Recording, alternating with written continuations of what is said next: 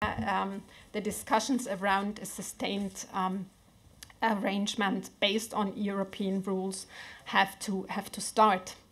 And my third point zooms out again and taking the broader picture. And there it's important that the Ukraine joined in 2011 the energy community. Ukraine is part of the Energy Charter Treaty and the procedure still. So in a sense, it's very important that Ukraine is part of the legal regulatory European space. And in a sense, the country is also a test case for the energy community and the functioning in respect to the enlargement of EU rules and acquis communautaire to the neighborhood, which is part of also the drive of the European Union. And in a more broader space, it is, as Mr. Bildt said, it's also a geopolitical issue and a key point whether Ukraine stays within the European sphere of influence and it sticks to Western values. And in that regard, of course, Ukraine transit is a key issue for European energy security, as I mentioned before, with regard to swing supplies. Coming to the conclusions, there are a lot of known unknowns out there. And much is, or not much, but some factors are outside the influence of Brussels, the Western influence, or at least the influence of Brussels. The first unknown is the issue of US sanctions and the ongoing, let's say, geo-economic conflict between US and, well, Germany and other countries, plus the ongoing geo-economic quarrels between US and China to a certain extent, and how this will relate to LNG exports, for example. And then the other known unknown and a huge influential factor is Chinese demand for natural gas and Chinese-Russian relations with regard to new pipelines, not only the Power of Siberia, but also the Altai pipeline being in discussion. I'm mentioning that because this could really change the picture. My second point is on the conclusions. Of course, I think mentioning this necessity to keep Ukraine in the European space and also in the energy market does demand the reforms of unbundling and an independent regulator as a prerequisite for any deal and sustaining deal towards transit or transport to Ukraine. And the third point is, of course, the worst situation we could think of for next winter is a situation with no deal and just muddling through, which is, I could really imagine that we end up in a very tricky situation. I do see factors, and we can come back to that maybe in the discussion, that, of course, the negotiations with Russia will become much more difficult the longer we muddle through. And finally, and I'm linking that back to my beginning, I said energy security has changed in our understanding. And I would say there is another paradigm now in the room in Europe that looks to the end consumer, that looks to sustainable, clean energy for all Europeans and the vision of a green planet for all. And this is where I think EU and Ukraine should also start to engage, to have the kind of future idea for a Ukrainian role within the European energy market, which includes electricity as well, because we're talking about synchronization here, but also talks about possibilities of biomethane biogas and decarbonization of natural gas. Thank you very much, Kirsten. Now the last information for the panel is for Yuriy Vitrenko, Executive Director for Naftogaz. I'd like to know more about his perspective regarding the future of the transit, and also especially if you could perhaps also elaborate on what a no deal would mean for Ukraine and Europe. Thanks. Thank you. First of all, again, thank you to the organizers, EPC, for such a wonderful event. Thank you for everybody who came. It seems like it will be a very interesting discussion, at least from what I have heard from the panelists.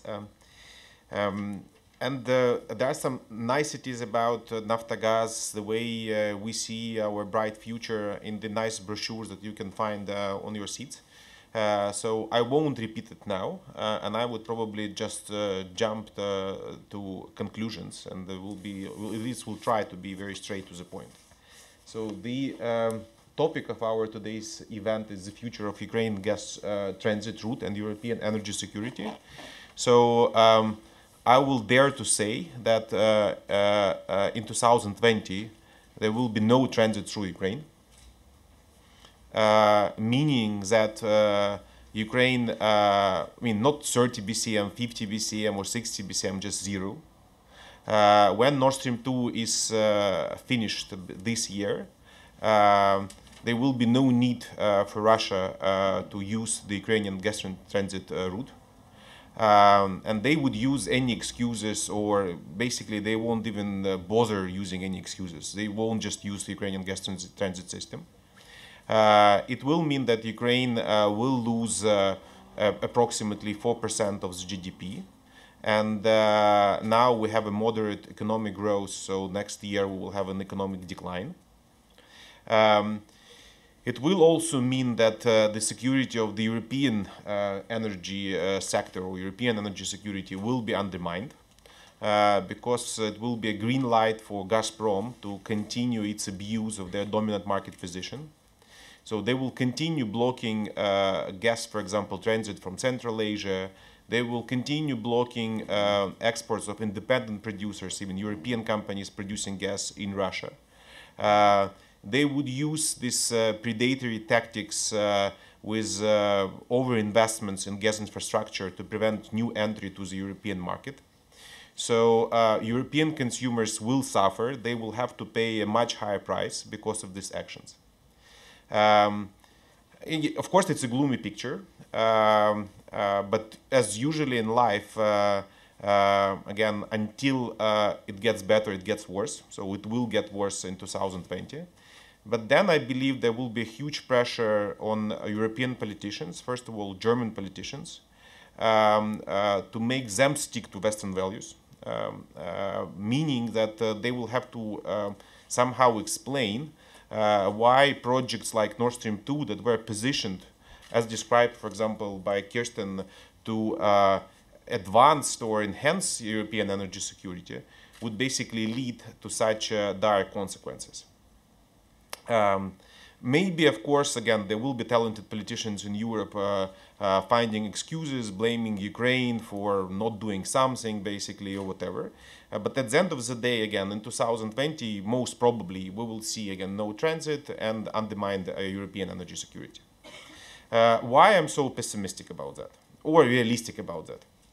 And by the way, so again, it will get worse until it gets better, but when with growing pressure on the European politicians, they will get serious about the rule of law inside the European Union in respect of Gazprom.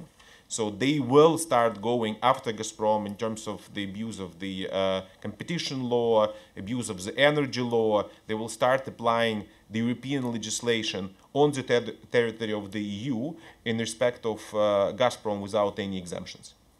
So why I'm saying it? Again, I'm just basing my expectations on facts. So I personally was a part of these trilateral consultations and negotiations, kindly, again, facilitated by the European Commission. And here I can just say that we live in parallel worlds. So on one hand, for example, as we heard from Kirsten, she's not representing the European Commission, I understand, but it's a very popular narrative that we, by the way, fully support as Naftogaz, as a company, that Ukraine should implement all the European rules. As I mentioned before during this roundtable, we are, for example, supporting direct application of European rules so that there is no room for misinterpretation or whatever, because the rule of law, or this principle of right versus might, is very important for Naftogaz. That's kind of the only protection that we have against a very mighty enemy as Gazprom.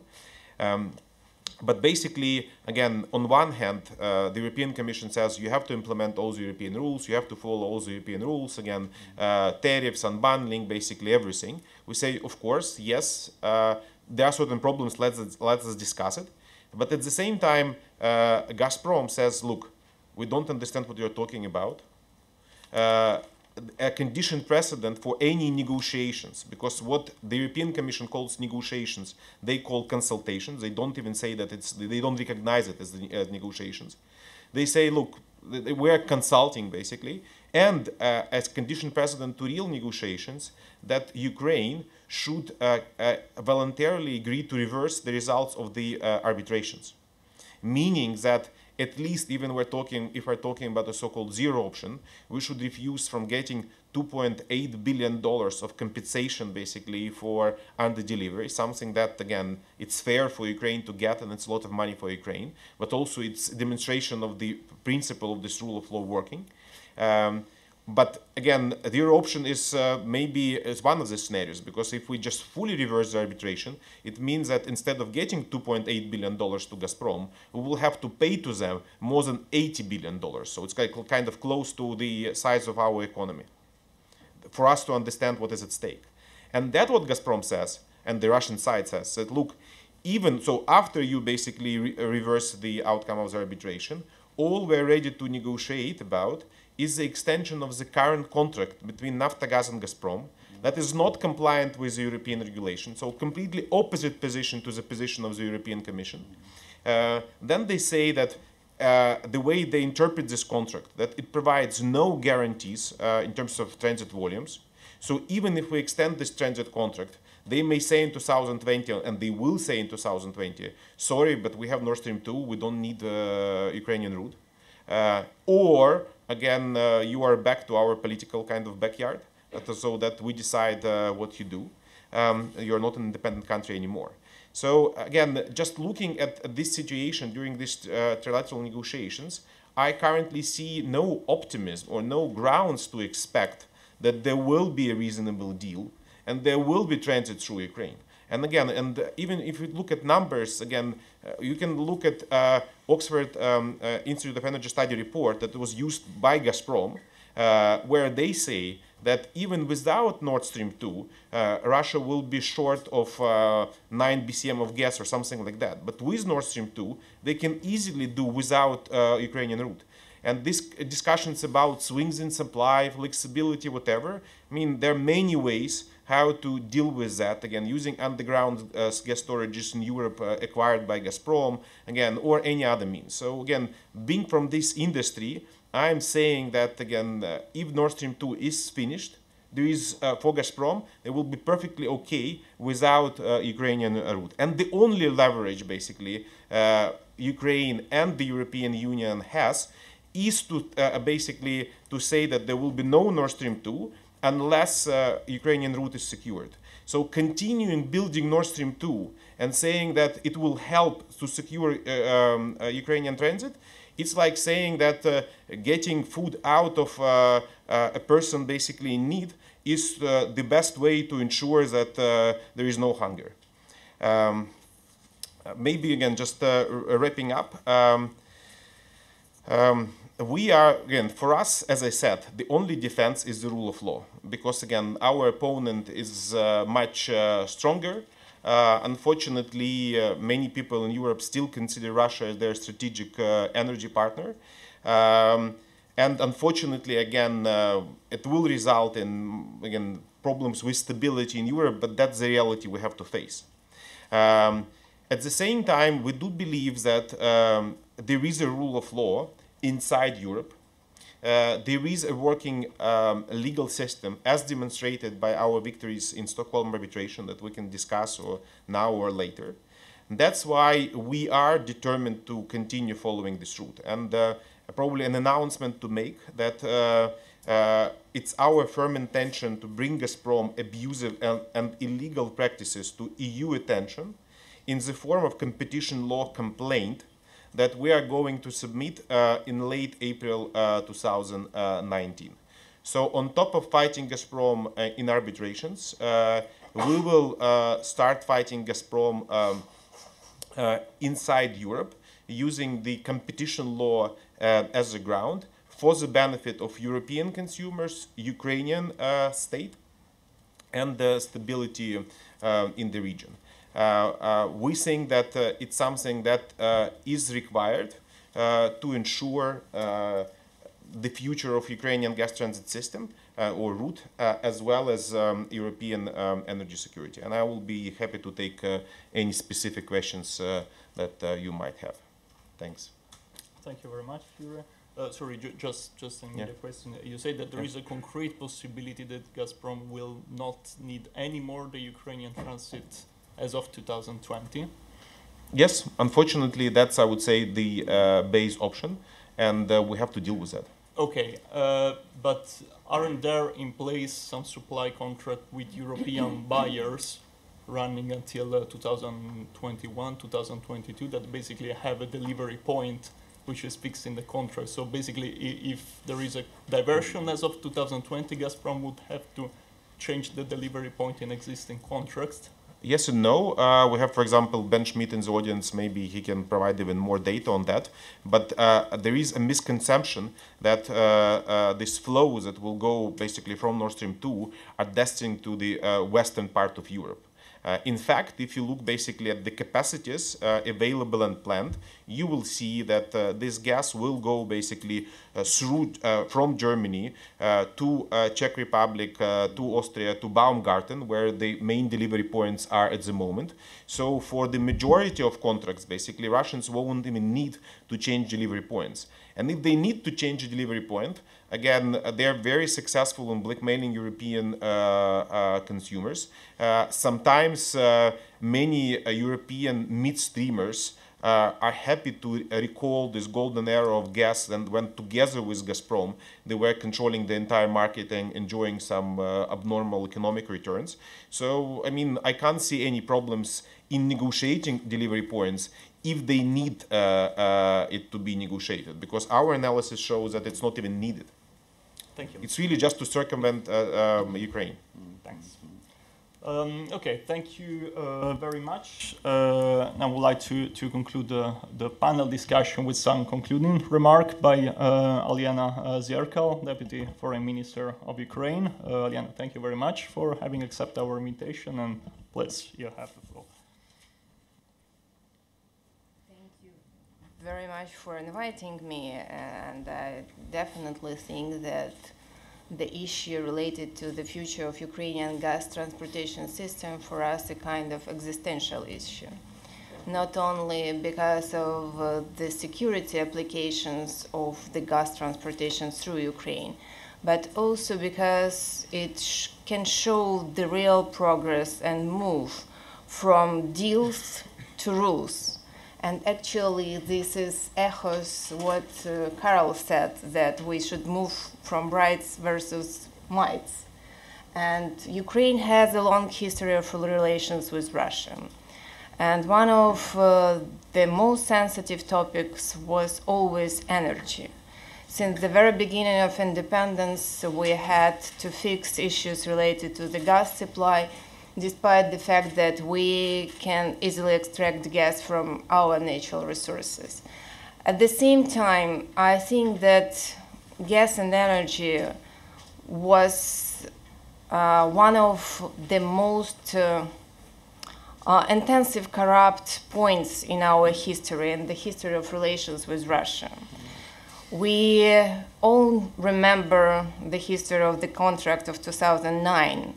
And definitely I want to come back to this topic because that was a point where we clearly, not only Ukraine, but also Europe, understood the sensitivity of the gas supply. And I think that we learned this lesson. And we managed to create a more transparent and predictable environment in Ukraine. Of course, we based all our developments on European rules. And we continue to create this legal framework in Ukraine only on the ground of European rules. And that's we see as a kind of insurance against further deals. And this suggestion, which was offered by Russians during the last trilateral meeting, showed clearly that they're not interested in rules. They would like to continue make deals, despite the fact that these deals can lead to the crises. And this also shows us that probably their paramount interest is to create a crisis. And this crisis might give them an additional leverage. This leverage is not only for Ukraine. I think that they clearly have their geopolitical interests, and we are only one of the battlefields for them. Of course, we are absolutely opposed to the construction of the Nord Stream 2, but not only because of the security threats. We are not against pipelines or diversification of the routes of supplies, but we still think that the rules should be obligatory for all players on the market, and all players of the market should respect rules.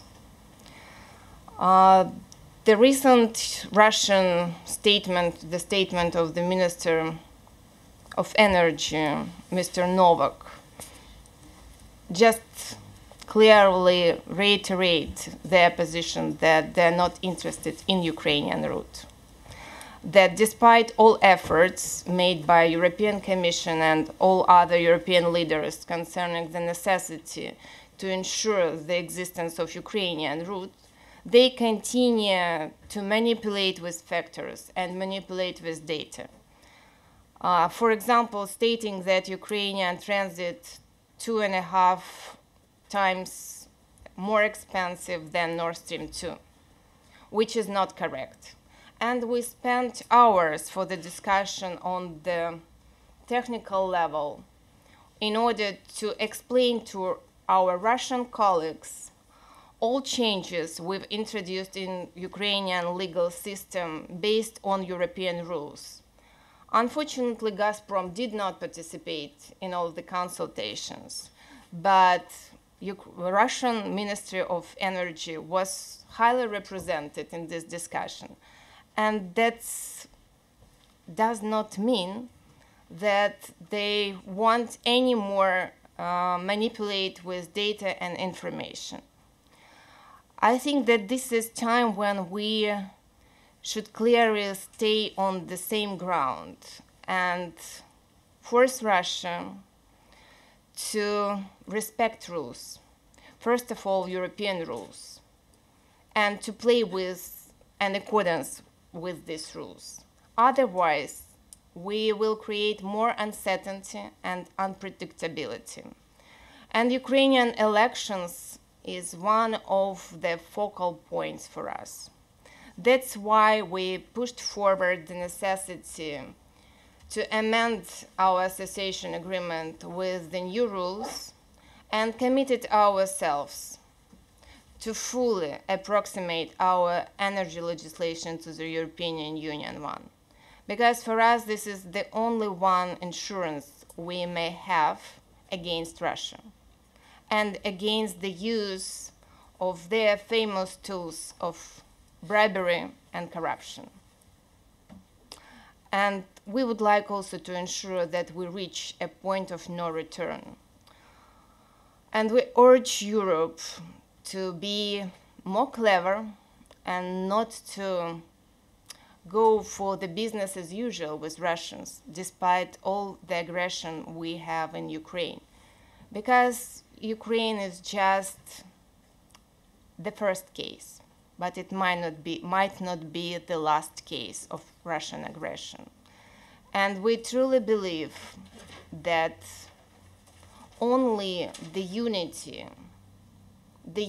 in different aspects, the unity in the energy security as well, can guarantee the prosperity of the whole Europe and Ukraine as well. Thank you. Thank you very much. We'll now open the floor to to discussion with the audience. So I see many many questions. Very good. So we have 3 here. We start with. Please introduce yourself before posing a question, and also if you can let us know who you are posing the question to. Thanks. David Abiyago from Argus Media. Question for Yuriy Vitrenko. How do you see the presidential elections actually affecting possibility of investment in the gas transport system? And on the European side, there seems to be, I mean, we had the European Investment Bank looking at its energy strategy, and gas is, going to take a much less of a position there, and also investing in a transport system from Russia to the EU. That's going to be something where they're fairly unwilling to do. And then for Nicole Gibson, I was just wondering if you could outline the mechanism behind US sanctions possible US sanctions against companies taking part in the Nord Stream 2. How realistic is that, and at what stage are we there? One question over there. And then Thank you. My name is Yuriy. I'm a correspondent of Deutsche Welle in Brussels. So I have 2 questions. First question is on unbundling, and this question is to Ms. Zerkal and Mr. Vitrenko. There were talks about unbundling of Naftogaz for, I don't know, for 3 years or more, but there hasn't been, done much. And my question is, when could we expect, because I understand there should be some decisions by the government and probably by the Rada. So when should we expect decisions on which model of the unbundling will be implemented? So when could we expect those decisions concrete? And the other question is on the consumption of gas in Europe, because there are very different views on how it may change. So my question is to Ms. Gibson and Mr. Vitrenko. What are your estimations on how the consumption of gas in Europe may change, like, say, in 10 years? Many thanks. thank you. One here. I take groups of 3 questions, then we go back to the panel, and then we take other round of questions. Right, thank you. Jim Brook, Ukraine Business News, based in Kyiv. Ms. Gibson, at the risk of being repetitive, I just want to follow up on my colleague from Argus's question. As you know, 2 months ago, the U.S. ambassador in Germany sent letters to the contractors doing Nord Stream 2. Now, the snow has melted. The stacks of pipelines in Carl Bildt's home country in Sweden are ready to be laid. When is the second shoe going to drop? It's spring, the Baltic is quiet, the pipelines will be laid. They're starting to relay them in a few days or weeks, I'm sure.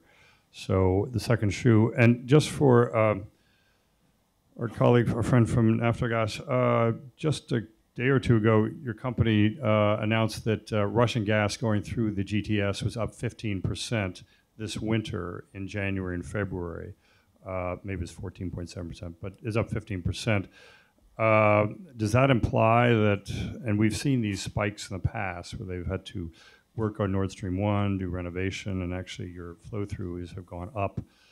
How confident are you that the Russians will not need the GTS next year? Thank you very much. So the questions were for Yuriy and Nicole mostly. So please, who want to start? Okay, so first of all, the question was about presidential elections and investments.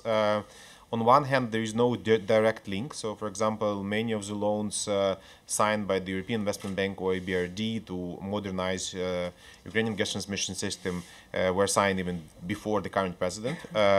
At the same time, I think that this focus is slightly, again, misplaced. So actually, there is no problem in terms of investments into Ukrainian gas transmission system. Currently, it's a cash cow for Ukraine. That's why we care that much about transit revenue. So it gives us, I don't know, $2.5 billion of cash every year. So again, there is absolutely no problem in terms of investing or reinvesting this money in maintaining the gas transmission system. It's in much better shape than, for example, the Russian system. So we have 7 times less incidents per 1,000 kilometers of pipes as they have in Russia.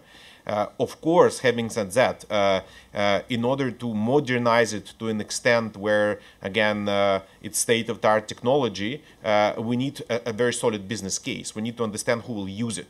Because we have a huge system with capacity of 140 BCM. So it's basically the entire consumption of Europe of Russian gas can be covered by Ukrainian gas transmission system. Again, it was built during Soviet Union time with, again, American or German compressor stations. They're still working perfectly fine as nice, all, again, equipment. But at the same time, they're not very cost efficient. So again, yes, we can upgrade them, investing billions of dollars, but it makes absolutely no economic sense if we see that next year we won't have any transit volumes. And it's not even a chicken and egg problem. So it's not like, for example, without investment, there will be no transit. Again, the system is in very good shape. So investments into the system is just to make it more cost efficient, slightly more cost efficient. So instead of spending $500 million, we would spend $400 million per year on the maintenance. It does not change the thing. At the same time, there is a great threat that if the new president is a pro-Russian president, openly or discreetly, whatever. And if we're back to the previous kind of state of play, that's what Russians are dreaming about when they say that we have to restore the balance in commercial relationship between Naftogaz and Gazprom. For you to understand, this balance was about Ukraine paying every year $5 billion more for Russian gas that we were getting for transit. $5 billion, 5% of Ukrainian GDP every year went from Ukraine to Russia. Now, basically, we pay for the entire amount of imported gas, $500 million less that we get from transit. So now we are getting cash, not we're paying basically to Russians. Of course, they're not happy with that. That makes Ukraine stronger, and they want Ukraine to be weaker. So if there is a pro-Russian candidate that would basically realize this dream of Russian empire to get Ukraine back under their control, then it's realistic to expect that I mean there will be political will to make Naftogaz refuse from the victory in the previous arbitration, to make Naftogaz cancel the new arbitration or withdraw its claims in the new arbitration, to make a deal, as Deputy Foreign Minister Zerkal said, basically with Russia again. This deal would look like as a European one, the same way we did it in 2009 when German, for example, Chancellor praised Ukraine with signing such a European deal with Mr. Putin. So again, we can go back to these times when Ukraine will just give money to Russia to become weaker and to become an easy prey for Russian ambitions, basically, geopolitical ones. And then very quickly, there was a question of unbundling. We discussed it before. I mean, that's my personal point of view that I can, again, substantiate. It's really like a catch-22 for Ukraine. And it is a Russian narrative. Russians are sophisticated enough sometimes to have conflicting narratives, as we, for example, saw in the US when they were meddling in the US elections. So basically, on one hand, they don't allow Naftogaz to unbundle because they don't allow Naftogaz to assign a transit contract. Naftogaz is a party to this transit contract to an independent TSO, to unbundle TSO. And without such an assignment, basically, we should either stop the transit, that we won't do because we are a reliable partner for Europe in terms of transiting gas.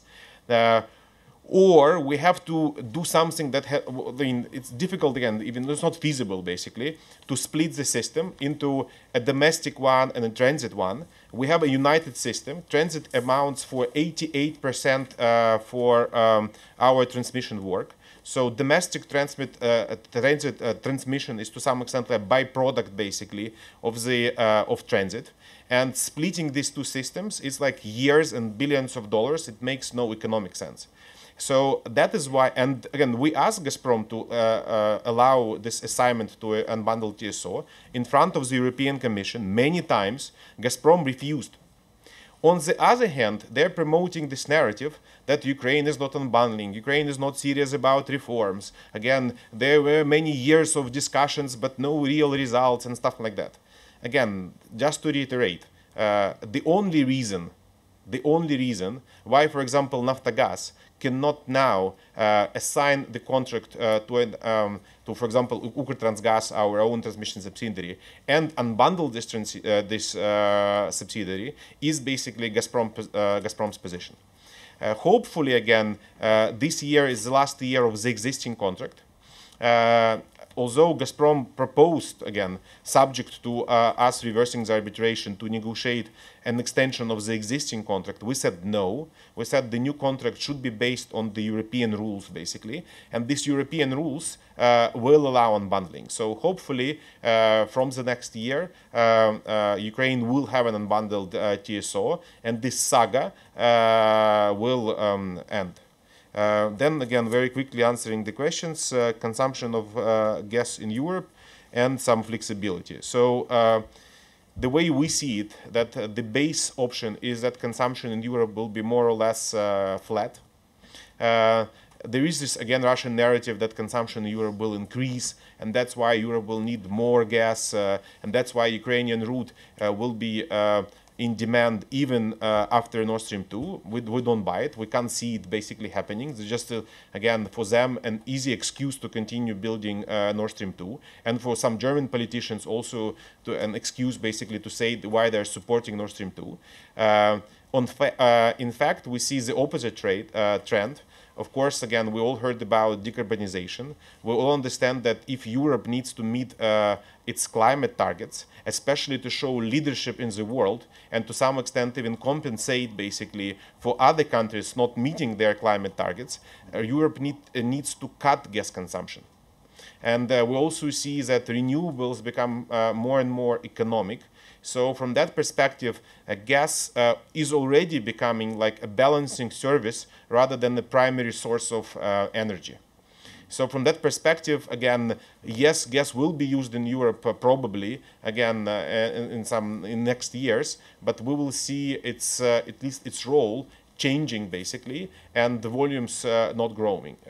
And in terms of, for example, flexibility, currently this increase of 15%, first of all, again, it's really dependent on weather, but also we see that Russia is preparing for the scenario of no transit through Ukraine next year, meaning that they now send more gas to Europe, for example, to use their own underground gas storages, to fulfill their contractual obligations. So then if even there are some small delays with Nord Stream 2 at the beginning of 2020, they will be okay without Ukrainian route.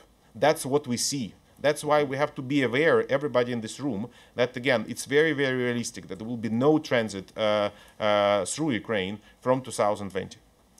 Thank you. Some questions were for Nicole.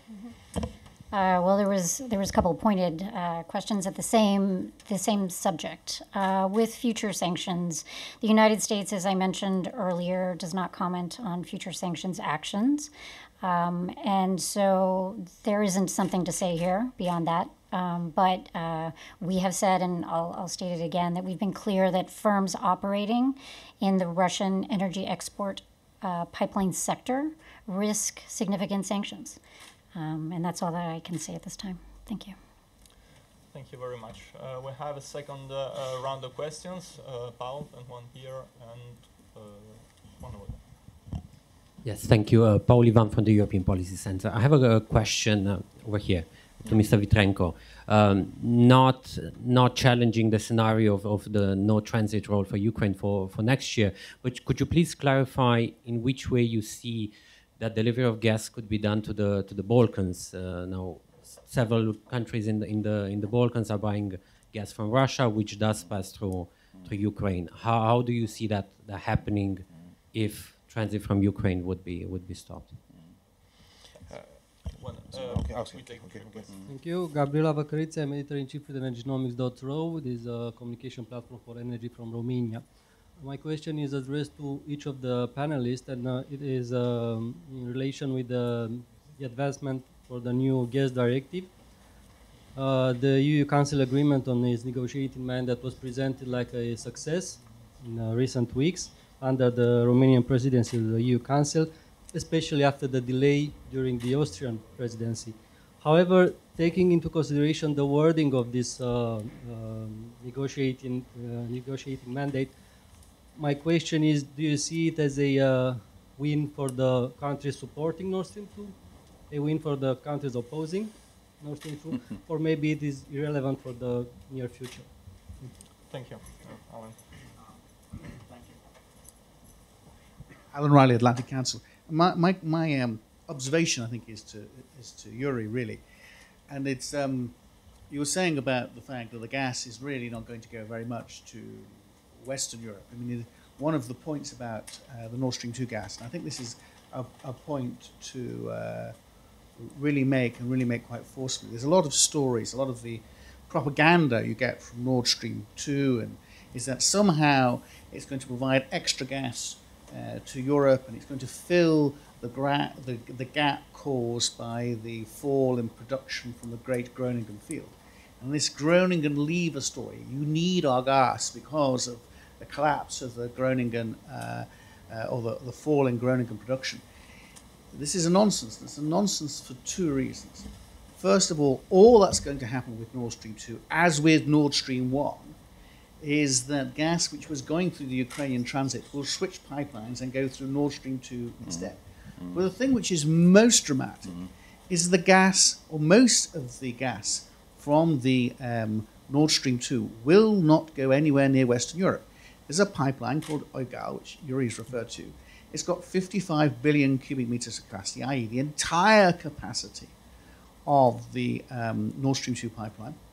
And it will go, and it goes eastward toward Baumgarten, where all the Ukrainian transit gas currently goes into, and it'll able to provide all the gas in that direction instead.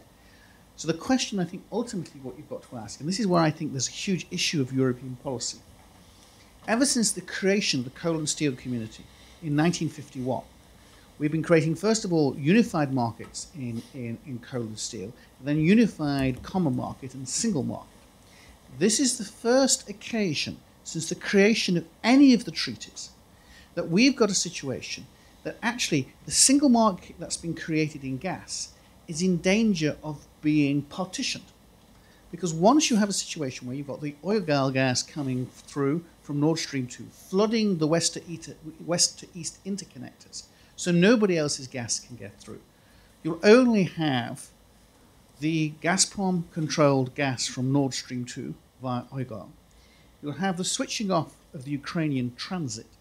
So Gazprom will have an enhanced market dominant position within the single market in gas. So essentially you have two markets in Europe. You have the liberalized Western European gas market and the Gazprom-dominated market in Central and Eastern Europe. And that is why Poland is seeking to create alternative infrastructure, because it fears that it will be subject to this market dominance and this separate market in Central and Eastern Europe. So this is not just an issue of Ukrainian supply security. This is an issue of European supply security. And even above that, it's a direct threat to the primordial development of the European Union, its own single market. I think I'll stop there. Thanks.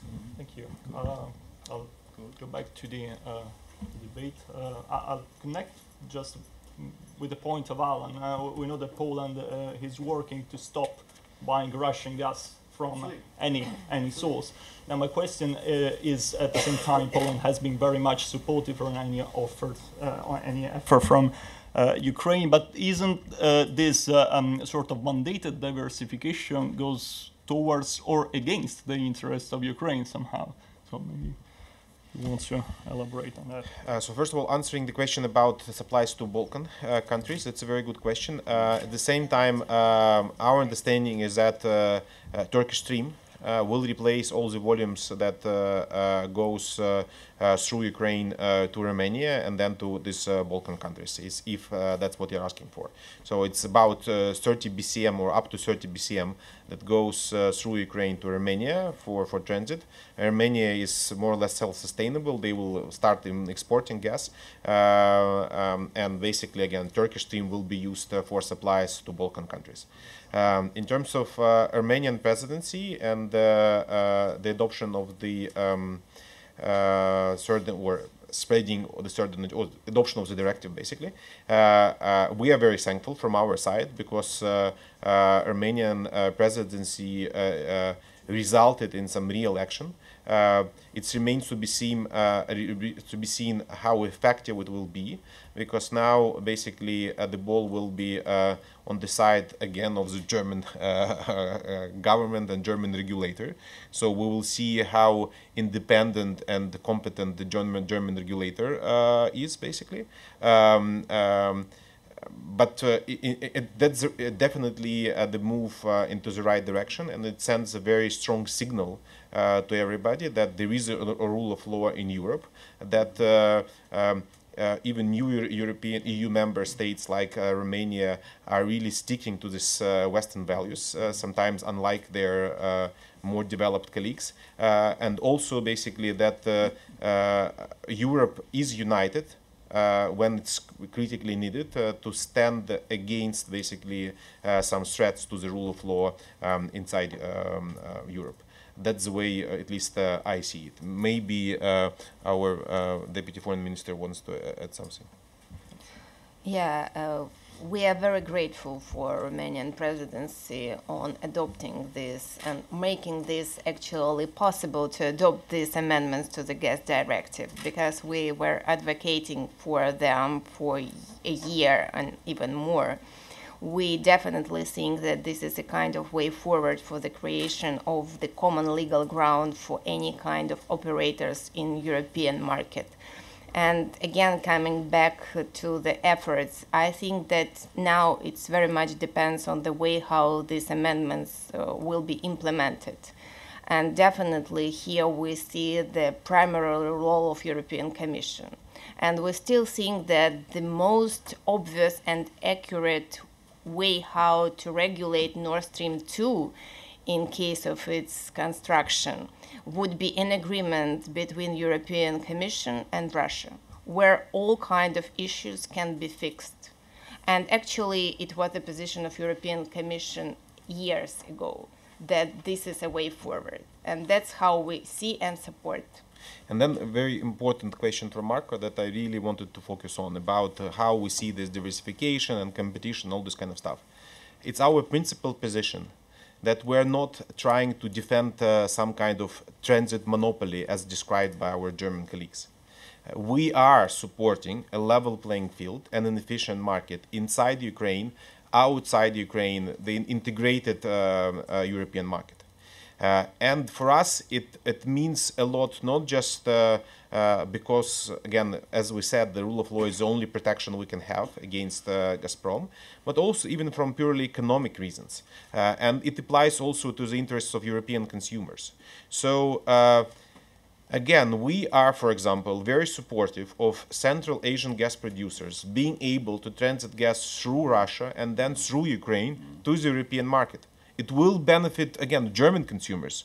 German prices will be lower. By the way, the only reason why we saw declining gas prices in Germany last years is because of American LNG coming to the global market.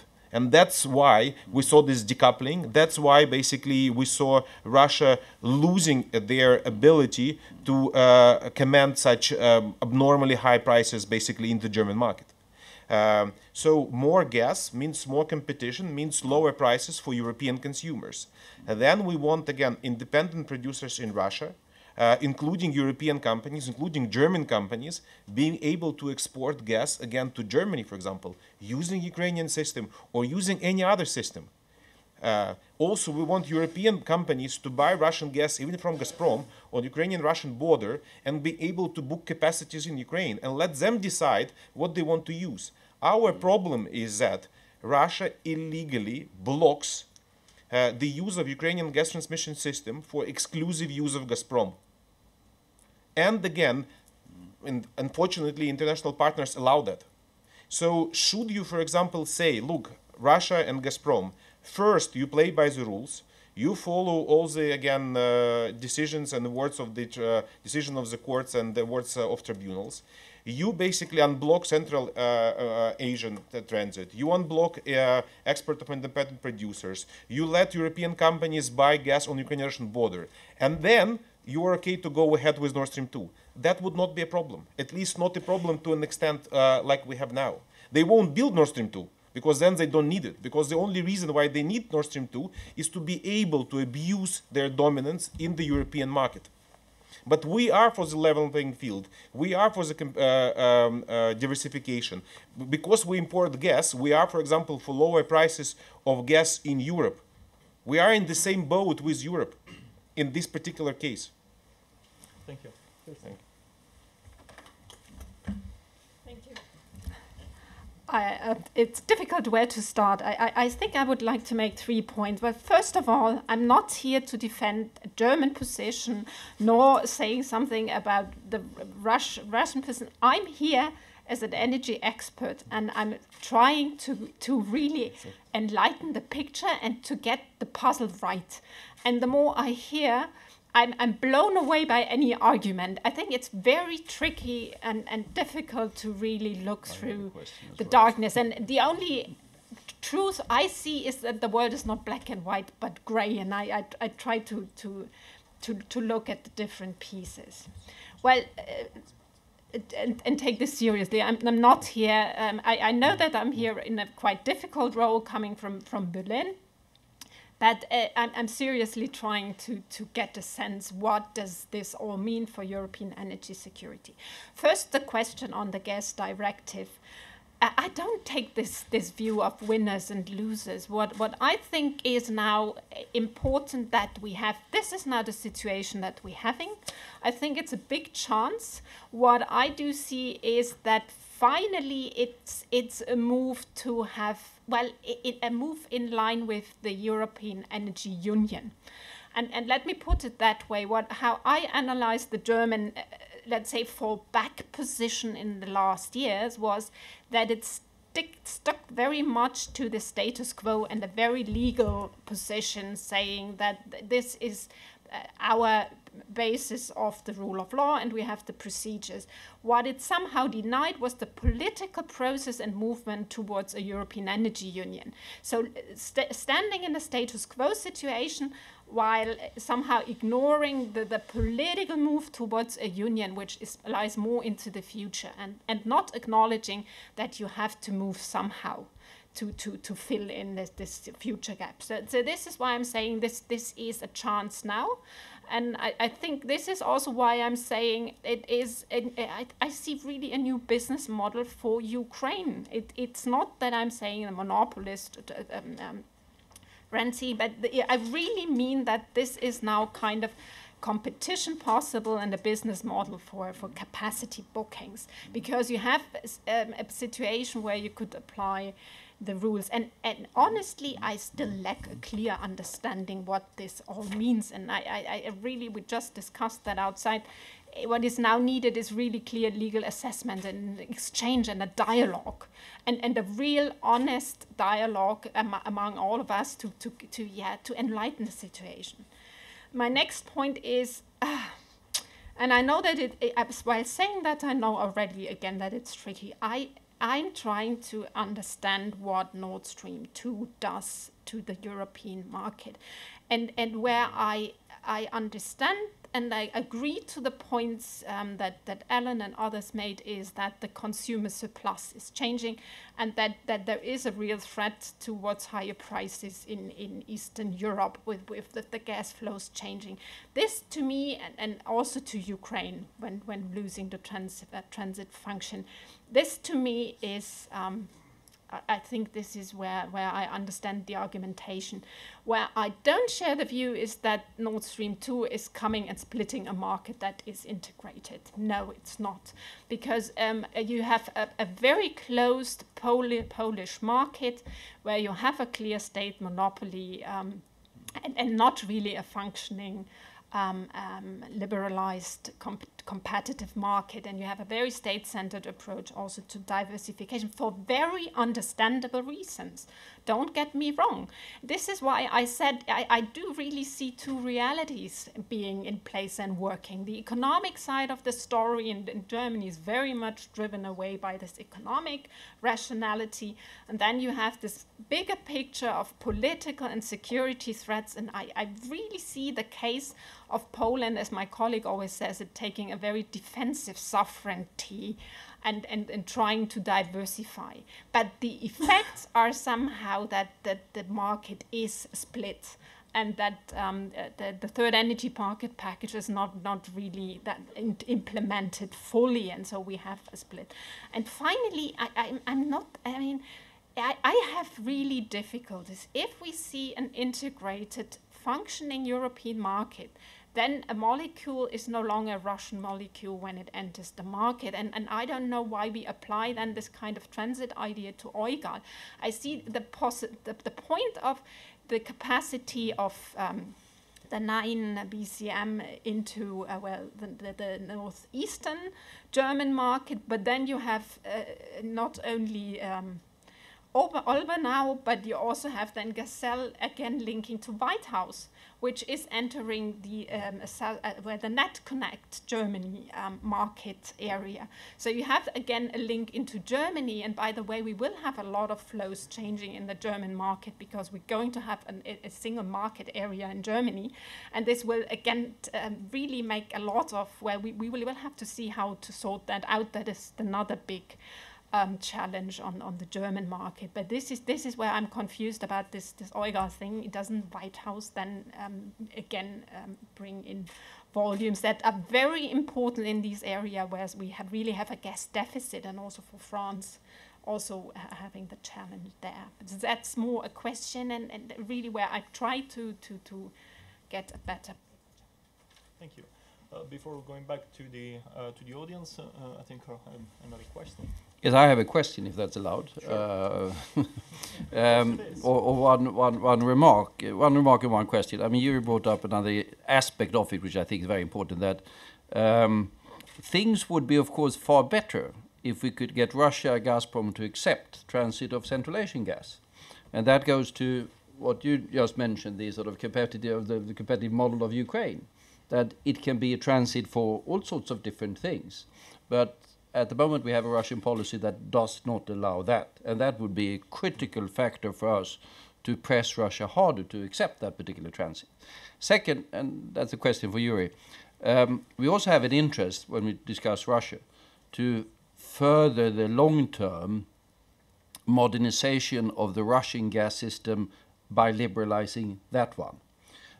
We discuss only Gazprom here, because Gazprom is, to my knowledge, the only supplier to Europe. Is that correct? Yes, they have an export monopoly pipeline gas, so they can export. Others can export LNG, but not absolutely, the pipeline because gas. what we see, Novatek has been expanding quite substantially, and the gas that we are discussing here, coming to Germany or wherever it's coming to, is essentially from the West Siberian fields. The West Siberian fields are slowly sort of degrading, but it's more Yamal, the north of that is now expanding. I see Novatek being the number one actor there. And that gas is now going LNG to Korea, Japan. It's Asia gas, big time, private, not Gazprom. So what kind of, no question to you as an expert in the field, what kind of long-term development do you see in developing of the Russian gas industry? And is the stronger role for Novatek now a sign of things changing for Gazprom as well? We have to be clear why there is. I take some other questions from the audience. So one here, and one here. I'm Ivan Verstyuk, a journalist of Ukrainian weekly magazine Nova Vremya. I get another question for Yuriy Vitrenko. Earlier today, you've mentioned that Naftogaz is going to file probably another court case on Gazprom breaking European Union's competition rules. Can you please give a little bit more details on this? My name is National News Agency of Ukraine. My question question is quite obvious. When we are speaking about no deal scenario, we usually mention the backstop and Brexit. You know? but right now we have absolutely possibility that no deal scenario will bring us to the new crisis. So that my question is just to Ukrainian Minister Olena and to Kirsten, if I may. So that what kind of contingency plans both sides, I mean Ukraine and European Union, predict to face that challenge that we can face already from the beginning of the next year? And if I may, the question to Carl Bildt, there is always a problem in mental understanding of each other in communication between East and West, because what you mention and you say that accept it in different way. When you're saying about the rules of law, not politics, they say, I mean, Russians say that you invent those laws to influence and to conduct the anti-Russian politics. So that my question to you is maybe slightly naive. How can Europe and the European community, international community, to force one side at least, which is not want to obey the rules, to obey that rules? Thanks. Thank you. Hi, Siobhan Hall from Platts. I have a question for Nicole. I understood that you want the EU to stop Nord Stream 2 being completed. Can you give us an idea of what practical measures the EU could take? Because we don't have the same sanction abilities that you do. And perhaps to Mr. Vitrenko, could you give us an update on where negotiations are on the new transit deal? Questions for the whole panel. Let's start with Yuriy. Yes, first the question about the export monopoly of Gazprom and what Novatek can do and how they can again be present in the market. My understanding that the only or there are two reasons basically for Russia to have to keep export monopoly of pipeline gas to Gazprom. The first reason is a political one, because Kremlin wants to be in position to make political deals using gas as a tool. So, for example, they say, look, Germans, we want to have strategic partnership with you. We will make Russian gas in Germany the cheapest among all the other European countries. You will have an unfair advantage against all the other European countries because you will have cheaper gas. Your economy will grow faster than the economy of your neighbors. So why don't we have such a deal? And then again, economically minded people in Germany say, such a classy deal. Basically, we would have a competitive advantage over our European neighbors. The reason why Russia is doing that, because they want to split Europe, basically because apparently all the other European nations will say, look, that's not what we expect from a European leader, basically, to have such a deal with Putin that would result in some unfair competitive advantage for Germany. But that's exactly what they're doing. The second reason basically is like purely economic one. That's a so-called monopolistic rent. So we can open an economics textbook 101 and read basically that a monopoly will discriminate by price, trying to maximize their profits. So they want to sell gas at different prices in different markets. And with an export monopoly, they can reach such an objective. Of course, if there are 100 hypothetical exporters from Russia, then they cannot collude, basically, and we will have a competitive market in Europe with lower prices. Again, to the detriment of Russia's income from gas sale. So that's why they're keeping this monopoly. The only question that I don't understand, why Europe is accepting it. So why, instead of fighting it, they are, for example, as Alan says, they are exporting basically Russian corruption into Europe, Russian monopolistic behavior into Europe, instead of trying to export, again, the rule of law to neighboring countries for the benefit of stability inside Europe.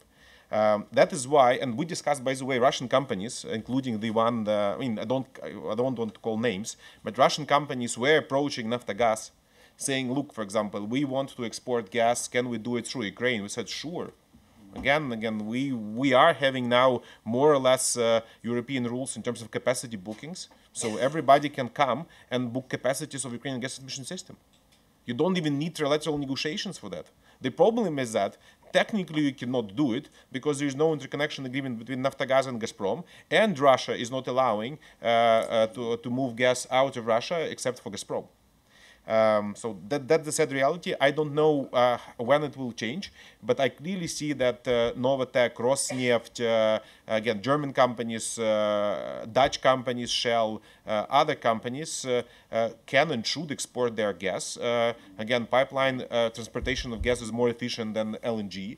Russia is forcing them to build LNG plants to export LNG, but again, they should have an alternative, and the Ukrainian system will be in high demand for that. Answering the last question, at least to me, not the second one, basically is about this complaint. So currently we're filing a complaint to the European Commission. Probably we can take it offline. We have our English barrister. We're very serious about this complaint. So it's not just basically we will complain and file, like, again, one page, you see, with what we need. It's very, very, again, kind of substantiated complaint that we believe will have a lot of resonance. But we can take it offline, and then we can introduce you to our English barrister who can basically talk more about that. The last questions about the status of negotiations. We agreed with the European Commission that we would have the next round in May. By the way, we're really grateful to the European Commission. We have the same position as they have. We have like complete consensus about everything, so that the European law should be applied. Even, by the way, the latest proposal from Mr. Shevchevich, it's not 60 plus minus 30, it's 60 plus 30. And this minus basically makes a lot of difference. But this 60 plus 30 proposal, again, makes some sense. So at least if Gazprom books 60 on a long-term basis, as proposed by the European Commission, plus we would commit to provide additional 30 BCM of capacity for the gas of Russian transit gas to be available for Gazprom, for Novatek, for, again, German companies, for Central Asian gas producers, for everybody. That's a very reasonable scenario. We can even commit to provide more flexibility. We can say, okay, 60 for Gazprom, and the rest, 140 minus 60, basically, it makes this 80. So we can commit even to provide 80 BCM of additional capacity to the market, to all the market participants. But unfortunately, again, there are no indications whatsoever that Russians will agree to it. There are no indication that in May we will have, again, any kind of reasonable negotiations. Like, for example, we had the discussion with some of the panelists. One should expect that Russians will continue building Nord Stream 2, because that's what is really important for them, while waiting for political changes in Ukraine. So again, for the new president, then for the new parliament, then for the new European, basically, Commission. So nothing will happen probably till the end of the year.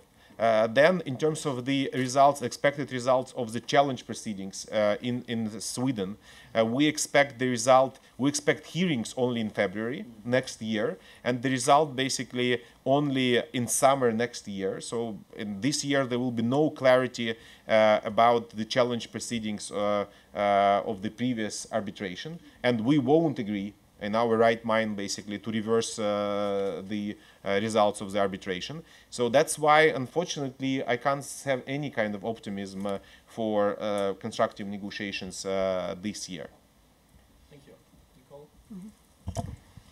So you've asked the question about what we think the EU could do.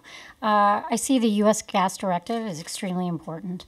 This is something we have been supportive of. We're looking to see how it's implemented and how it moves forward.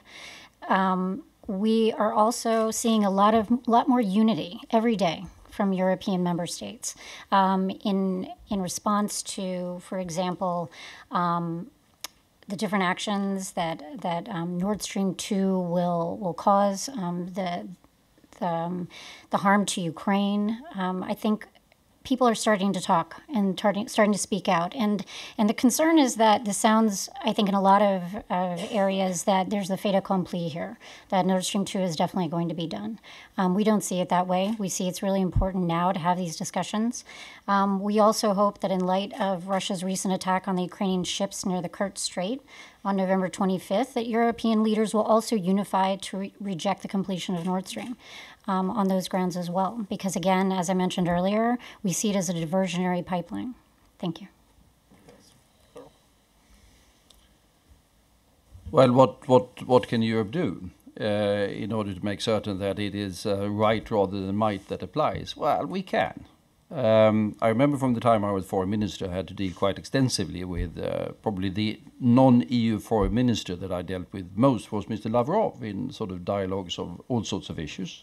Had a high entertainment value at times. But one of the things that irritated him the most was the third energy package and the competition case brought by the Commission against Gazprom. And he kept repeating that we will never, ever go into any such negotiation. Well, at the end of the day, they had to. And there was some sort of agreement and some sort of resolution to that in May of last year. Because at the end of the day, Russia has a lot of gas, but you can't really eat it. You have to sell it. We, the Europeans, are the #1 market. And if you are the market, you have the market power. And if you are unified and use the market power, we are very powerful. They can eat the gas if they think that's healthy. But if they want to sell it, they'll have to sell it according to the rules where the consumer actually have a lot of power. And we demonstrated with that competition case that, yes, that can be applied. So we should not be entirely pessimistic about the possibilities that we de facto have. But we need also demonstrate, of course, the political will to do it. And just make one side remark on the timing, no deal. I think that was a good comment on the no deal scenarios that we're dealing with. What a mess. I fear that this is going to take quite some time here, because first, you can see all sorts of problems with setting up the new commission here in town.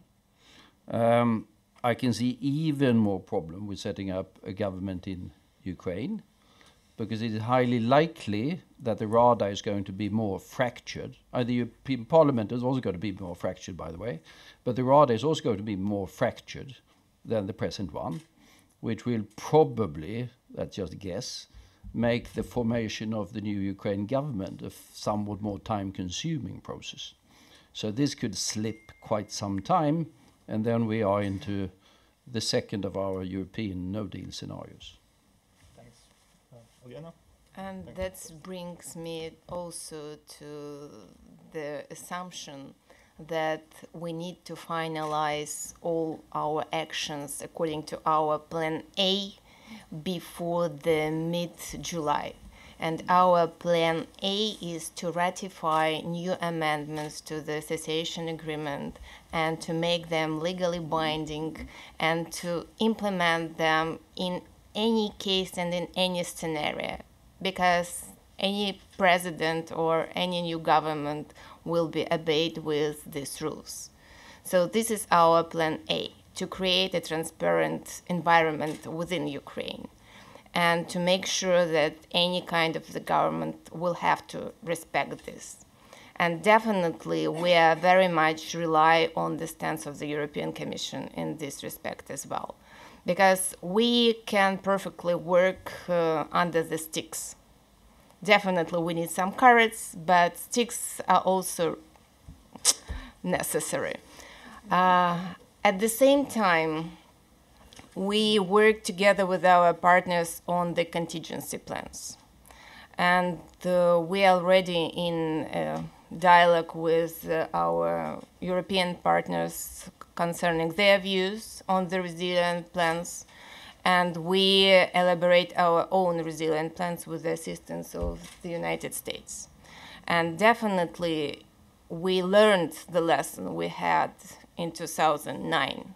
And I hope Europe learned this lesson as well.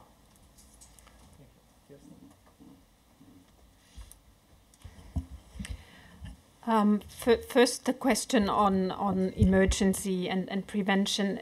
I think, 2009, the lessons were learned, and Europe, in a sense, is, and if I say Europe, then I include also energy community countries, and certainly the EU, that we are quite well prepared, because this is the homework that has been done, and I think successfully done with all the interconnections and prevention plans. And again, repeating what I said before, I think this is the big success story so far internally to create a functioning gas market, and especially with regard to security of supply provisions. Where the EU has not been so successful so far is the external dimension in building alternative pipelines, because the EU as such doesn't build pipelines. So that's kind of where we lack certain might and power. And I mentioned that because this again strengthens the argument that it's so important to work on the Ukrainian case and to keep Ukraine in this legal framework and space, because the EU somehow shifted its strategy with enlargement. We no longer relied on the Energy Charter Treaty, because also Russia withdrew, and we know the story related also to the Yuriy case. But it was a very strong approach taken by the European Union to export its acquis communautaire to the neighborhoods. And this is where we really see the test case, and we really face big challenges. And of course, it would be in an ideal world, I would also hope that Novatek is getting, well, the export monopoly is liberalized for Novatek, Rosneft, which I don't perceive as independent gas companies at all, because they are still linked to the Kremlin. But as such, it's at least non-Gazprom gas, and would bring some competition. But I don't see that, because in a sense, I see us in the EU sticking towards the EU-Russia bilateral game. But if I take the broader picture, and I really think the challenge is getting bigger, and this is why I mentioned China, I really see that the gas market to some extent is getting more politically interventionist. There is a lot of, of course you have LNG diversification, and I agree, and this is why it's so important to keep up volumes and next waves coming and engage as us, as Europe, in the LNG strategy. And I think we are well off with that. We're well doing that. But on the other hand, the whole pipeline and also big gas LNG exporters are looking into political deals, are looking into diversification. China is a growing actor on the continent, the Europe-Asian market, and not at all playing to market rules. So in a sense, if I look and take the broader continental picture, the challenge is not only to export the acquis communautaire, that would be nice, certainly. But if you have other players with strong state links and they are doing their deals, then you have to look into your toolbox and think and reflect. So a challenge is what you mentioned, also ensuring interoperability of the different systems. So I'm always thinking and reflecting, shouldn't we talk more closely to the Eurasian Economic Union? And then, of course, I get all the arguments, it's an hegemonic space. But whatever, I think there is a technical and regulatory need to exchange with in order to avoid regulatory fault lines where you could have geopolitical conflicts being reloaded in a sense, because this is what I see us running into with the situation of muddling through or no deal. It's going to be very tricky, and maybe even a long period of crisis and non-deliveries, because we have a quite resilient system in place. So that's kind of challenge. I would like to respond, if I may, to this issue of I do see, I mean, I'm very concerned now hearing that the window of opportunity for an unbundled TSO opens only, if I got that right, at the beginning of 2020. Because then I really see an hen and egg problem, because how would you start to negotiate an agreement, a rule-based package with Russia without having a reliable counterpart also for European companies. So this is really a question. Don't you see then here a hen and egg problem? And then your point, and again, I'm just puzzled here because we had some minutes before we had the argument that the volumes through Nord Stream 2 are directed to bypass Ukraine and not directed to Germany. And now the argument is more that you say that there is a divide and rule because Germany is of course profiting for this huge amount of gas and this strong hub position it is getting. And of course you have this issue of competitiveness in Germany. And I agree in a sense here, but I see these two arguments being kind of in conflict, so I'm puzzled here. But if I take your argument seriously on the competitiveness of Germany, yes, I think this has played a strong role for Germany in this approach to back Nord Stream 2, because I mean BASF, you have all the challenge, and you mentioned the LNG glut yourself and the shale revolution. There is a big pressure by petrochemical companies to move into the US for better access to cheaper energy. And you have the whole discussion around shifting petrochemicals from naphtha to ethane. So this is a challenge for the industrial heart of Germany, if you wish. And BASF, yes, has a consumption like Denmark. So we're really talking big issues here. And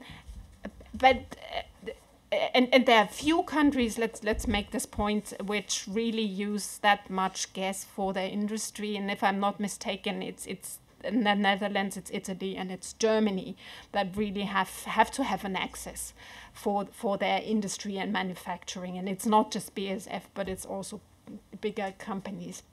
So in a sense, yeah, this is a tricky position here, and there is a pressure on the German government to pursue here national interests. And this is also what I observed.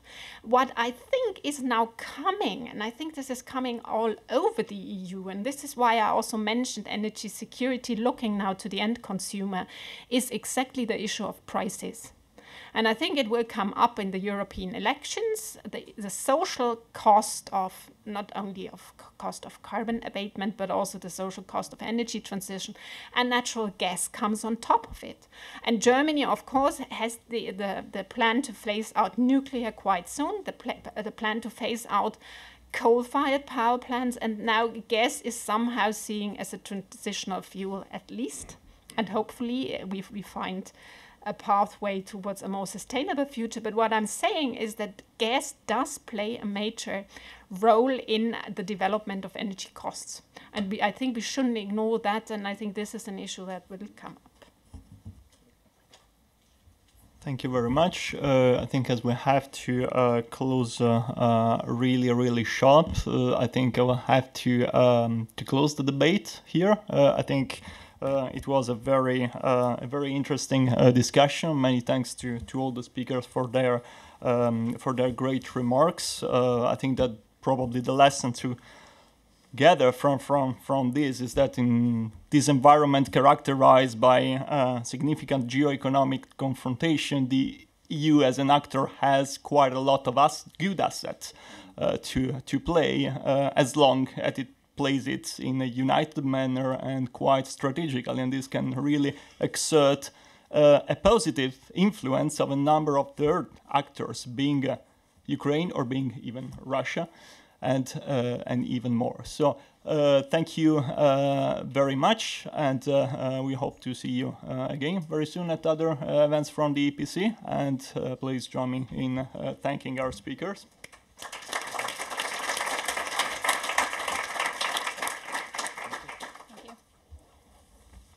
Thank you.